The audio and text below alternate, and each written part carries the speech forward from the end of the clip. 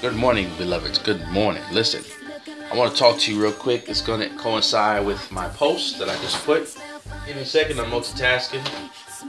I love my coffee. You know what I'm saying? Make me some coffee. I got some coffee right here. Scared money don't make no money. And this message is for those who are entrepreneurs, business owners, right? But check this out. We're talking about Christian business owners, especially for those of us who are spiritual business owners. My business is spiritual. My business is spiritual. My ministry is my spiritual business. Catch that in the Holy Ghost. All right? My prophetic ministry is my spiritual business. So there is nothing wrong with monetizing your spiritual, your business. First of all, if you don't monetize your business, you ain't gonna make no money. You're gonna be broke and you're not gonna prosper. So when it comes to the spiritual business side of things as well, a spiritual business, you must also monetize that business.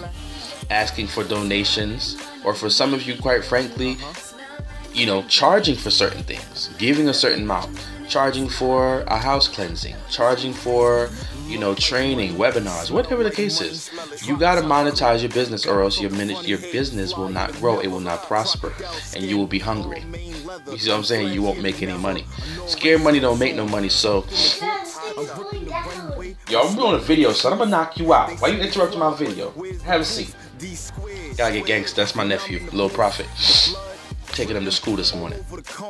So if you don't monetize your business, you're not going to make any money. Okay? And God wants you to be prosperous. God wants you to make money.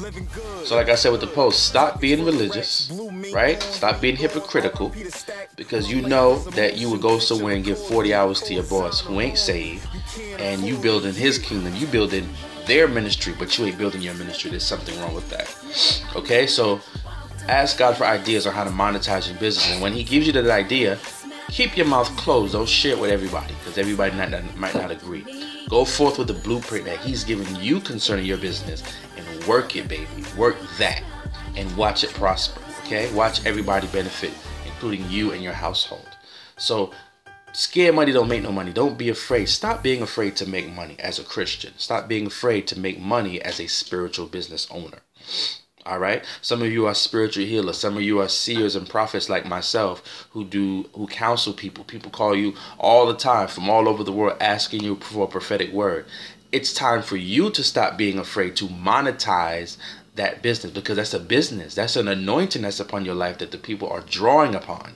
You being religious and scared, I'm scared to do this, and they're going to think I'm a false prophet. Listen, let them think what they want to think, because guess what? They'll pay the lawyer, not even to hire the lawyer, but for a consultation. They'll pay the lawyer hundreds of dollars. They'll pay the hospital, the doctor, hundreds of dollars. They even pay your pastor, the visiting preacher. So why you, the prophet, got to be broke? Where does that law come from saying that you must prophesy for free and be broke? Now, don't get it twisted. I'm not charging for prophecy. Don't get it twisted. I'm asking you to value and respect and honor the gift and the anointing that's upon my life that you are pulling upon, because you come to me asking me for the counsel of the Lord. Let's not get this thing misconstrued. It's not about me taking your money, because it can be anything. It can be provision.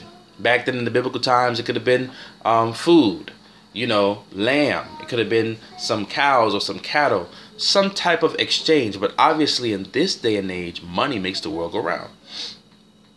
Okay, so it's a light thing for you to do. Man of God, here's a donation. Thank you for that word.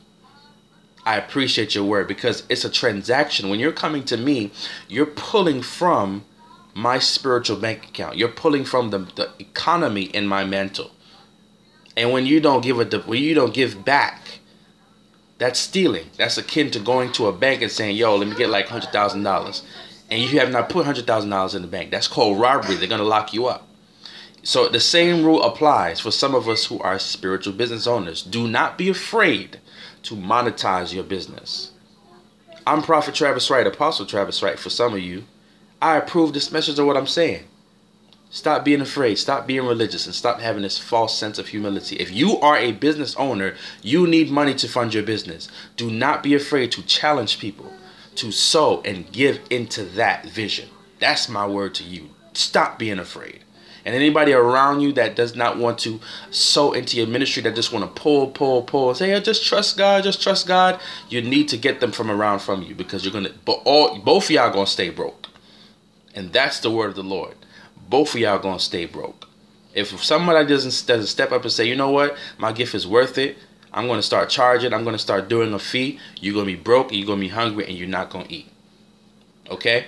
So don't let nobody push you around. Don't let the Christians and saved people bully you around into staying broke. Go get that money. God wants you to get it.